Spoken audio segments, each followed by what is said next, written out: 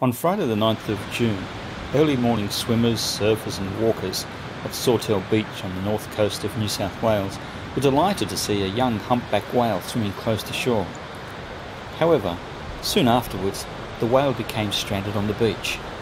It soon spread throughout the community, and before long, many locals and visitors to the area came to the Sawtell Surf Club to see the whale. Not long afterwards, staff from the National Parks and Wildlife Service, Orca, the New South Wales Police and Coffs Harbour's own Dolphin Marine Magic were on the beach to see how they might be able to free the beach whale. However, as the tide was on the way out, there was little chance that the whale could be freed, and it was hoped that on the high tide, later in the day, the whale might swim free. Sadly, not so.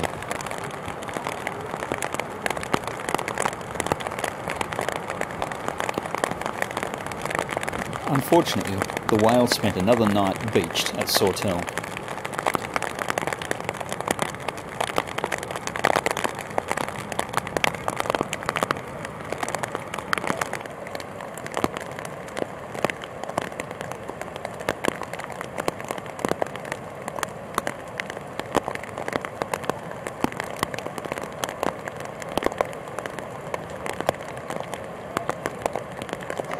On Saturday morning, more marine rescue people were on hand to help try and free the whale.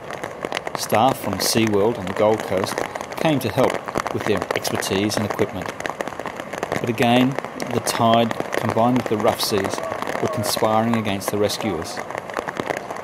With the whale still alive and appearing to be healthy, the task now is to try and keep it upright to help it breathe easier, until tomorrow morning when again on the high tide, another attempt will be made.